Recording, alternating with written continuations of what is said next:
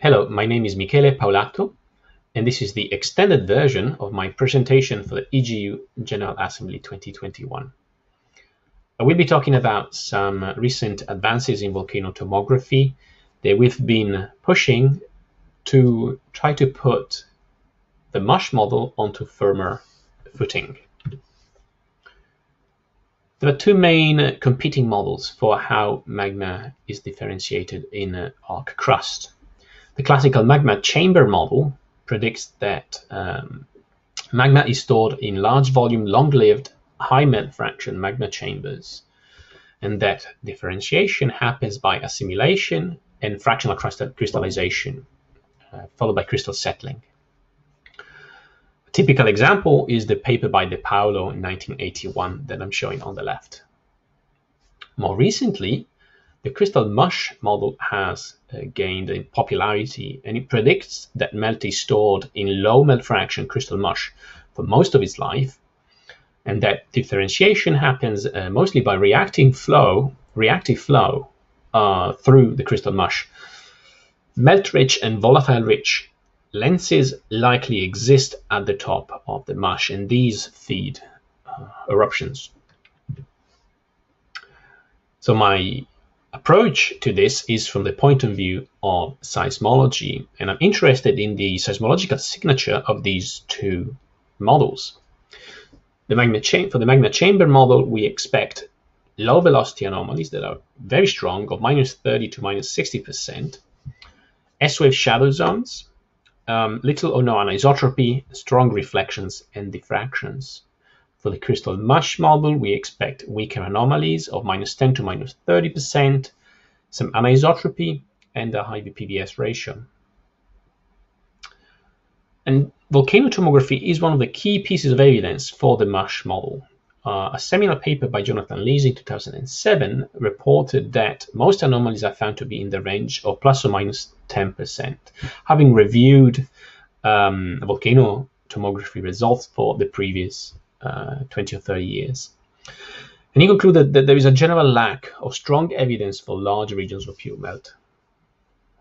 Cashman and Giordano, in their review of the mush model in 2014, said that geophysical studies of active volcanic systems have failed to locate large volumes of crystal pore melt. And they took this to represent evidence for the crystal mush model. More recent volcano tomography constraints all seem to support low melt fraction crystal mush beneath active volcanoes. So, for example, I've worked on Montserrat in the Lesser Antilles, and there the VP anomaly is -17%. And this corresponds to a melt fraction of 3 to 13%. At Santorini, this is also some work I've been involved in. The velocity anomaly is -21%, corresponding to a 4 to 13% melt fraction. The great recent results from Mount St. Helens from the iMush experiment show that the VP anomaly is -6 to -10%, corresponding to a 10 to 12% melt fraction. And finally, the stunning results from Altiplano Puna, Volcano Turunku, show the S anomaly of -36%, corresponding to a melt fraction of 10 to 40%. However, all of these results have some important limitations that need to be evaluated carefully. The first limitation are the limits to resolution. The resolution length of conventional seismic tomography is typically 2 to 6 kilometers for crustal targets, so for depth of 5 to 20 kilometers. Smaller anomalies can be significantly blurred and be under-recovered by tomography. So the typical resolution length for ray tomography is given by the Fresnel radius, which is approximately equal to the square root of the propagation length times the wavelength. And as I said, the typical value is 2 to 6 kilometers, and this corresponds to volumes of 4 to 100 cubic kilometers. So these are quite sizable anomalies that could be blurred or under-recovered. And this happens because of wavefront healing. This is a phenomenon consisting of wavefronts wrapping around low velocity anomalies and healing behind them due to diffraction of seismic waves. And it means that the travel times are not sensitive to the low velocity anomaly, resulting in a limited recovery of the anomalies, a high VP bias, and a likely underestimate of melt fraction. So how can we do better? Well, one approach is to use waveform inversion methods, and these have a much smaller theoretical resolution length corresponding to half the wavelength to one wavelength. Typically, that means a few hundred meters to a couple of kilometers, corresponding to volumes smaller than 1 cubic kilometers to a few kilometers. And I'll talk about this later in my talk. But let's look at the second limitation as well, and these are the uncertainties in the seismic properties of mush and magma. So the uncertainties in the rock physical models that link melt fraction to seismic velocities. These strongly depend on the melt geometry. Typically, we use semi-analytical methods that assume simple melt inclusion shapes like ellipsoidal inclusions with a given aspect ratio. And I'm showing here predictions for one of these methods for different aspect ratios. And you can see that there's a range of different curves. And if we were to use this to predict melt fraction, we would get a range of different results. So if we measured a VP of 4.7 in this case, we could get a melt fraction of 23% with one assumption of aspect ratio, or as low as 9 and as high as 32%. An example of this from a recent paper by Arnoux et al. For a mid-ocean ridge shows that different assumptions for the aspect ratio lead to widely different melt fraction estimates of between 2 and 8%. So the objectives that I'm pursuing are to use waveform inversion to improve resolution of low velocity anomalies, and also to reduce the uncertainty in melt estimates so that we can reassess the seismological evidence for the mush model. Now, I'm going to use data from the Santorini volcanic system. This was collected as part of the Proteus active source experiment funded by the NSF and led by Emily Hooft from the University of Oregon. We deployed 91 ocean bottom seismometers around the island of Santorini, which is in the middle here. The yellow dots are all the stations, and the red lines are the shooting lines carried out with the Marcus Langseth research ship. So Emily, together with Doug Toomey, supervised some students, Ben Heath and Brenna McVeigh, that did an excellent job doing the travel time inversion. And the results of their work are published, and you can go and have a look at them. But I'm going to talk today about more recent results from full waveform inversion of the Kolumbo submarine volcano, which is situated just to the northeast of Santorini. It's part of the same magmatic system. It last erupted in the 1650 with VEI of 4, so an explosive eruption that sent pyroclastic flows to the shore of Santorini, killing several people, causing a tsunami, and sending ash as far as Turkey. In the last few decades, there's been seismic unrest at Kolumbo, and it poses a significant tsunami hazard. So we used full waveform inversion on a subset of the Proteus dataset. The work was carried out mostly by Kaita Kravchevitz, who is a student at Imperial College, using the full waveform inversion code developed internally. So the advantages of full waveform inversion are that it uses more of the data. It matches the data wiggle for wiggle instead of just using the travel times. And it offers better resolution down to 100 meters in some cases, and it is less affected by wavefront healing and by the high VP bias that I described. This was our starting point. This is the output of the travel time tomography and is the starting model for the full waveform inversion. I'm showing a cross-section across Kolumbo volcano, which is there.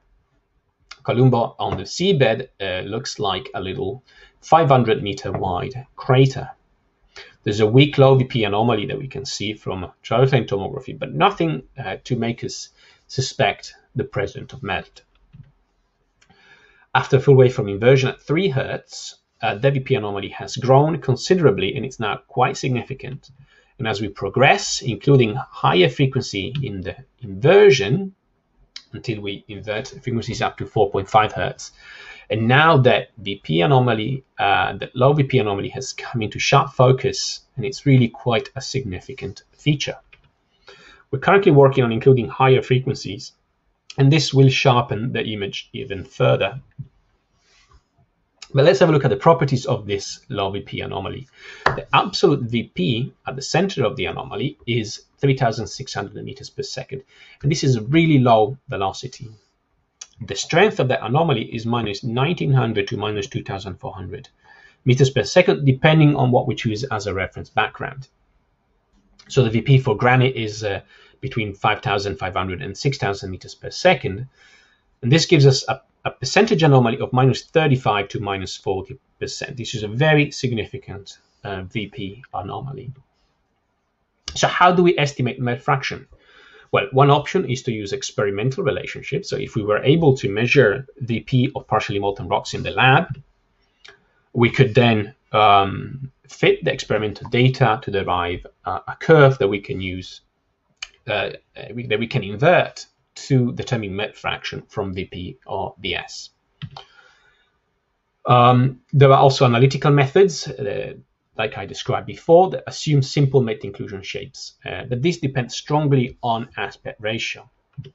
An alternative approach uses the critical porosity concepts, but it also depends on some poorly constrained parameters like the critical porosity and the properties of the background matrix and the melt. So an alternative approach that I'm following consists of carrying out numerical homogenization using the magma or mush microstructure from X-ray CT scanning. So very quickly, this is how it works. We recover a mush fragment from the eruptive product. This could be, for example, in the form of a glomerocryst or a mafic inclusion. We then carry X-ray CT scanning of the sample. We segment that 3D image into the components, so the different crystals, glass, and bubbles.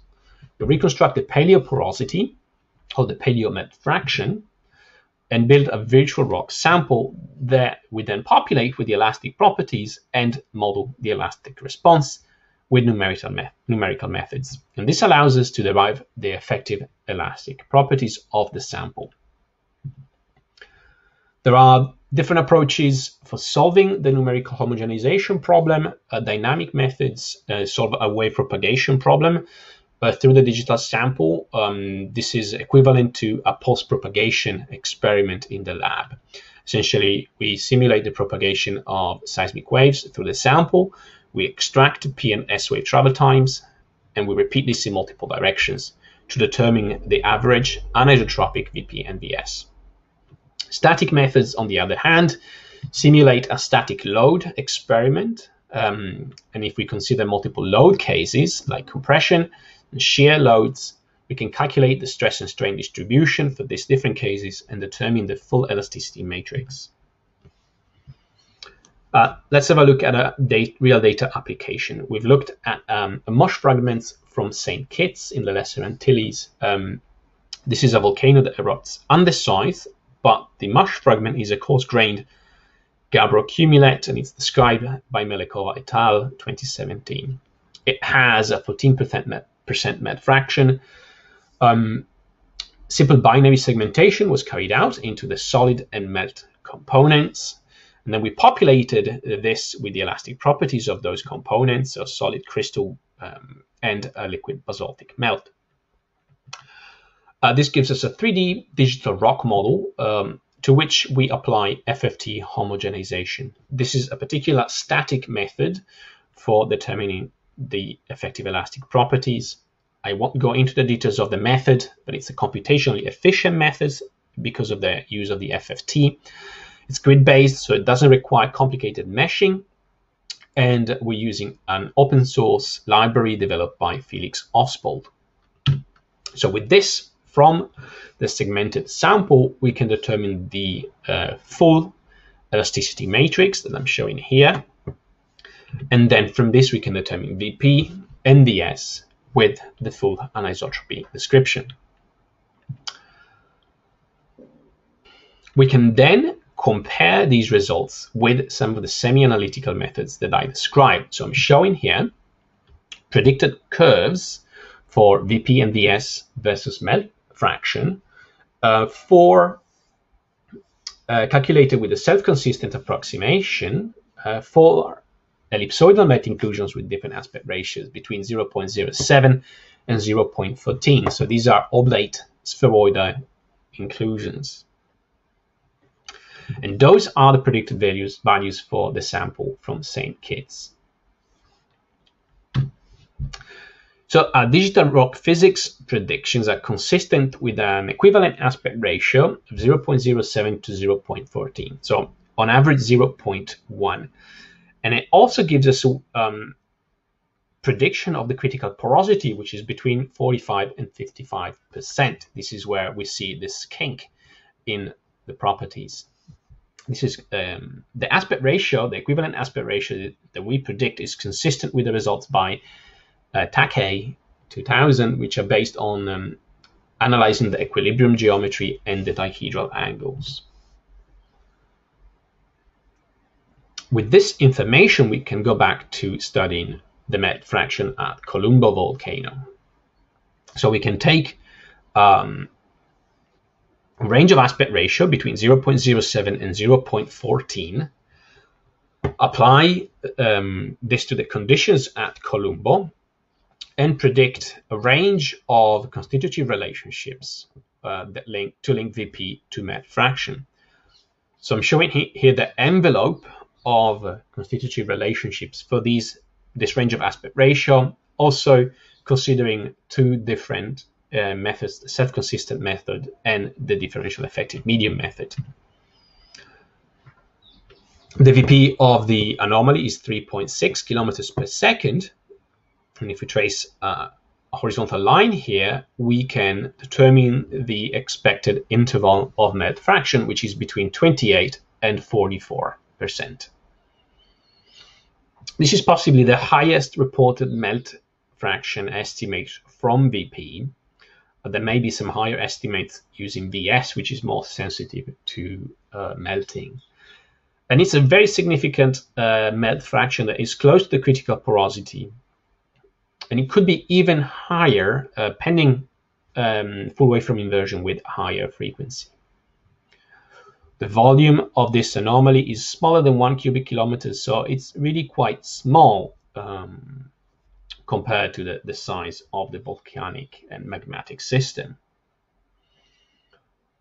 The low VP anomaly continues deeper, but it's weaker at greater depth.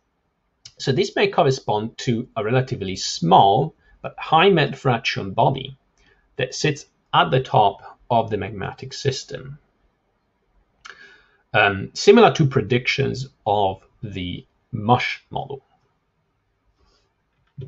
So our conclusions are that we can use full waveform inversion to image low velocities and to improve the resolution. We've used this to image a rather small low velocity volume beneath Kolumbo volcano.